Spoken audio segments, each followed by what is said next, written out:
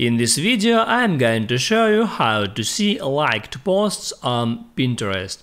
That is quite simple and easy to do, so let's begin. And first open up Pinterest application and first let me show you how you can save their photos that you like.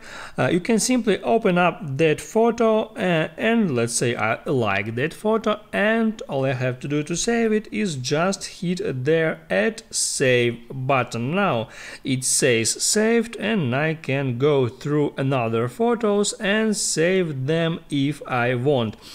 And now let me show you how I can now simply find that photos. All I have to do is just to hit there at my profile icon and there select saved, and here would be all my photos that I ever saved on Pinterest. That's how it works. If this video helped you out, don't forget to like and subscribe.